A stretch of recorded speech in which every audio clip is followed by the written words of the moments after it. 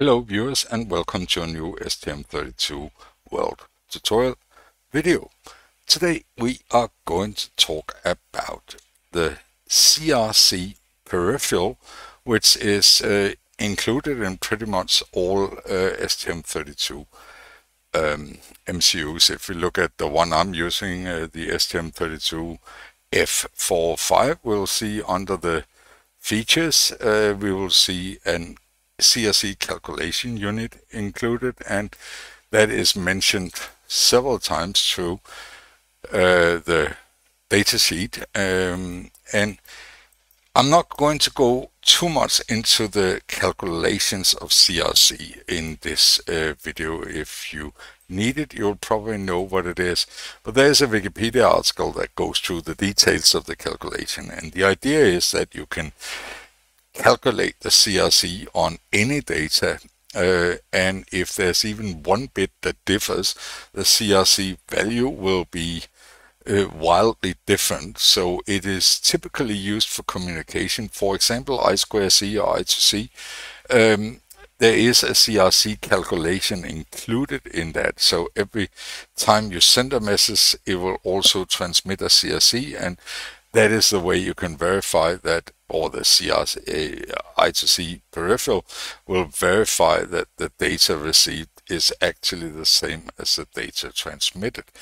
It is also typically used to verify data storage. When you create a file, you will create a CRC as well, and then you can use that CRC value to verify that the file is actually what you wrote.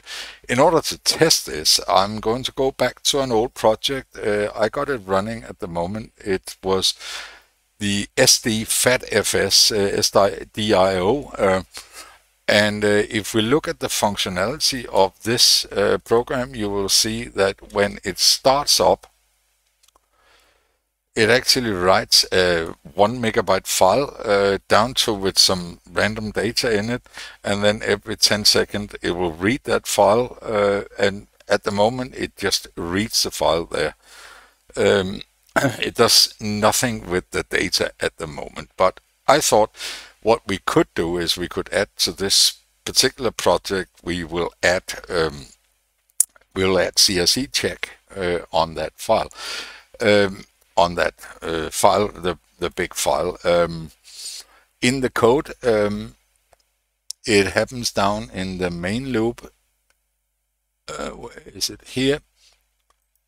We'll see that we are cycling through a buffer of a 1 kilobyte buffer 1024 times, so 1 megabyte we end up writing down, and down in the main loop we will open that file and read it, whatever, no matter what size it is. So let's actually add CRC to this. So in this one I have not prepared anything, so I will start from scratch by cloning this project, the one I was using. So I'll start by copying the project and then paste the project, and we will call it, rather than that, we will call it CRC. So we'll call it the same with CRC at the end. And you will see that it created, where was it? Here. It created that project. We need to, this is mentioned in another video, we need to rename the IOC file. Here. CRC, and we need to nuke the debug folder completely. Let's start by verifying that this actually works. So let's open the IOC file, generate the code again. First time it always takes a little bit of time. This is a new project, but it will get there, and we will just use it exactly as it is, generate the code.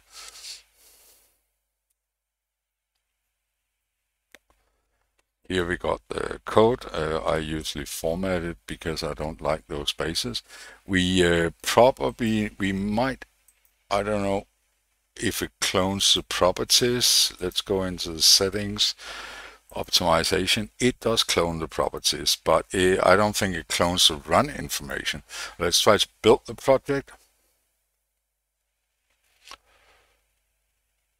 And let's try to run the project. Okay, it doesn't clone the run information, but we are pretty much using the default settings. So let's just fire that up and see what happens on the output. There we go.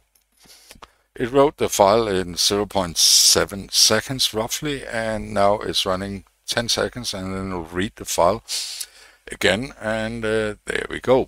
So without any further ado, on this project, let's try to enable the CRC calculation peripheral. In STM32 CubeMX, it is hidden down under computing. You have CRC, and we can simply activate it, and there are no other settings that needs to be done. So let's generate this code with the CRC unit enabled, CRC Peripheral enabled. So we go back here and let's look at what it created. It created down here the MX CRC init, and now a way to find out how to use this in HAL will be to read the reference manual, the HAL reference manual. But I find that if I want to find out a new aspect of HAL, the easiest is usually to look at the source code, because one thing you can say about this HAL library is that the documentation, the code is very, very well documented inside the code. So let's look at, I would usually go down to the initialization code that STM32 CubeMX generated, and then simply look at the code by opening the declaration of this one. And here we can see that it is a relatively short library that basically have an init, a dinit, hardware init and dinit, and then a calculate and an accumulate. The calculate is used for the first calculation, and you'll see an interesting thing here is that it calls a macro called HAL CRC DR reset, and that one will reset the counter inside, and then you can use HAL accumulate to further, if you have more than 32 bit that you want to do, you can basically run several times. You can use the accumulate and the result will be correct. So the method in our case will be to make sure we reset the CRC unit when we write the data, and then call the HAL CRC accumulate for every time we loop through those buffers when we are writing the data. So let's start by going in here and change the code a little bit. What I want to do is up here under the variables, I want to create a couple of new variables, a 32-bit CRC written, and we will do a CRC read. Those two variables we will calculate down in the code and then compare them to see if everything was okay. So we find the place in our main code where we are writing that big file. That is here. We are first creating the buffer and then we cycle through this. So if we go in again and look at this code, we need to call this HAL CRC reset. And we need to do this before we start writing the buffer data down. So around here, what is the variable called for the peripheral was called HCRC, HAL CRC presumably. So down here we can simply pass it a pointer to the HCRC variable. So this should reset our CRC unit so that it starts to calculate new one. And then down in the loop here, where before we are writing the data, we simply calculate that buffer. So we will see CRC written equals hel CRC accumulate 8 CRC and address buff and buffer length. Well, remember this is the hel CRC accumulate. Expect a 32-bit array, and we are having an 8-bit array up here. So essentially it will be size of buff divided by 4. Right, that will be the length of the buffer variable, and that is pretty much all there is to calculate the CRC before. Let's see if it builds. Yeah, right, I missed a semicolon there. Well, let's try to build it again. Build project. And there is a warning from an incompatible, so we should probably typecast this to that. I think that will compile without a warning. Pretty much. So later, down in the main loop, we are going to read that big file here. And so what we need to do is we need to reset that CRC again, and then we can copy, where is it? We can copy this line. So we will read, where are we again? We're here. We will read the buffer in size of, we will read those same buffer, and then we just summarize the buffer down here so we can put this in. And in this case, we keep track of the red, and the rest of it is exactly the same. Down here, where we print out how long that red took, we can add the printf written CRC equals %08x, I guess, new line, written CRC, and then we copy that line one more time, and we say red CRC, align it nicely, and in this case we print red CRC. Now, if the theory is correct, the data read back should have exactly the same CRC value as the data written down in that file at an earlier time. And since we reset the CRC, the CRC peripheral between each time, we will start the calculation afresh with the hel CRC accumulate. Let's see if this builds. It did not.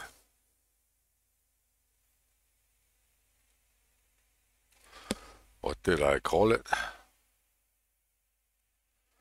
I call it CRC written. Okay, yeah, well, I haven't got a very good memory. CRC written. And CRC read. I'm sure everybody was screaming that I made that mistake, but fortunately I can't hear you while I'm doing this. So that is pretty much all there is to this. Let's try to run this and see what happens. So we wrote it down as before. While we did that, we will calculate the CRC written, and then we read, and here we have it. The red took 0.34 seconds, and the written CRC from earlier we have here, and the red CRC turned out to be exactly the same. So that is essentially the way the CRC Peripheral works. It is extremely quick, and I actually do think it supports DMA as well. Let me see. You can actually, maybe not. I don't know, but it is extremely quick. So it is much faster than to calculate these CRC values manually. So just wing it out to the CRC Peripheral, and you can make these calculations really quick. So that is pretty much all I can do with this. I managed to clone a project, I managed to add a CRC check, and I hope you got an understanding of how the peripheral works. I am fully aware that I didn't talk about CRC and how the calculations are actually done, but I mean, you can go in and read the article on Wikipedia. That will have quite a lot of information about CRC. It is used extensively in communication and data storage checks, so it is a good thing to know a little bit about and know how to use it if it is needed. It is worth noticing that if we go into CubeMX, I think if, for example, we enable I2C1, not going to use it, but I'm fairly sure that there is a parameter session.